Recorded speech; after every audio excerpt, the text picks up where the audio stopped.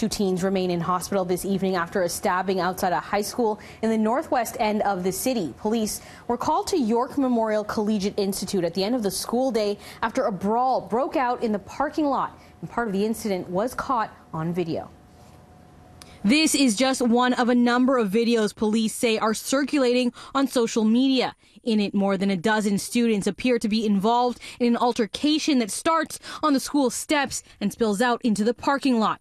Several skirmishes break out, and at one point, one person picks up a baseball bat. It just all happened at once, and I was just like in shock. Students we spoke with say they witnessed part of the melee after school, but they were coy about whether they knew exactly what had led to the incident. Still, they say the situation seemed to escalate quickly.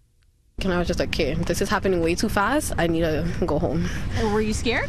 Yeah, a little bit. I don't think any situation would be that serious. Like, any situation in high school would be that serious to put someone in a life-threatening condition. Like, that's totally uncalled for. Two male teens who were students at the school were rushed to hospital by emergency run with life-threatening injuries after being stabbed. The school near Eglinton and Kiel was subsequently put on lockdown, leaving nervous family members waiting outside for hours. I was worried that she was late at that time. And then after that, she gave me a text saying that there was a lockdown, so we just came here as fast as we can. It's scary and sad, and it's not good, you know. Students were kept at the school for nearly 3 hours after the final bell while police investigated. Caution tape could be seen blocking off the entire parking lot, and police zeroed in on this silver vehicle, though the driver was eventually allowed to leave with his car.